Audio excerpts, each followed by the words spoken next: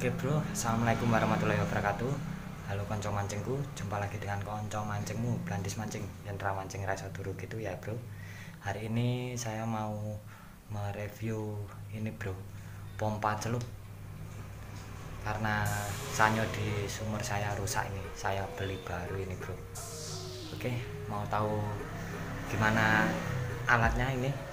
Saya lihatnya, mereviewnya tadi saya beli di daerah Solo. Oke, langsung saja.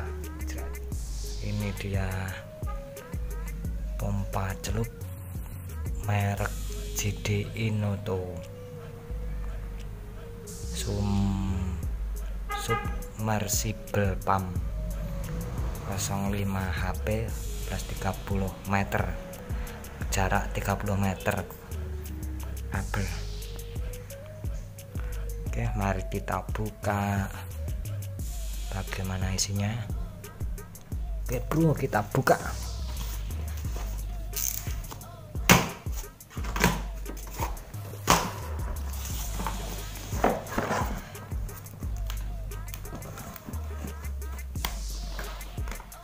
Ini bro,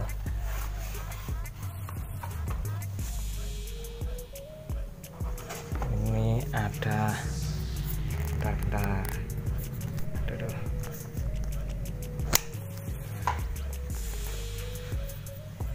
Ada saklar, tadi sudah saya buka bro, ada saklarnya.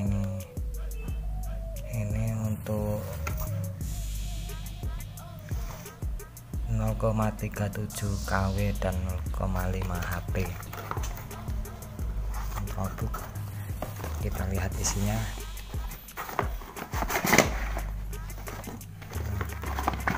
Isinya begini, ini saklarnya.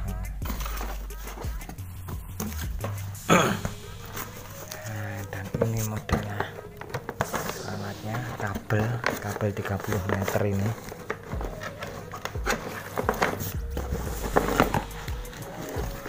Isinya apa aja ya? Isinya ini alatnya. Ini alatnya. Abot, mantep.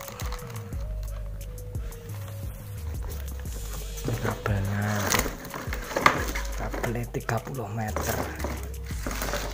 Terus ini apa lagi nih? Ini juga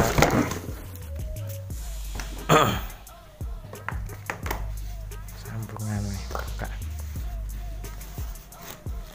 Oh, ini juga sama. Ini untuk sambungannya juga sekitar jarak 1 meter. Ini 1 meter sama. Ini nanti disambungkan sini.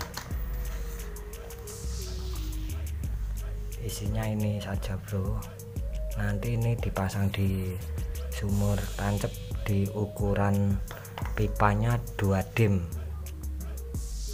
Ini pompa celup ukuran 2 dim.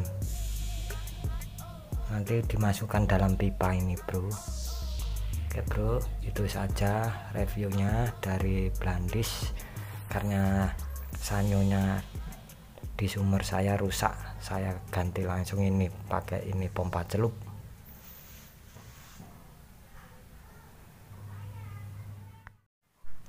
Oke bro, itu tadi reviewnya dari saya, pompa celup merek inodto untuk ukuran 2 dim.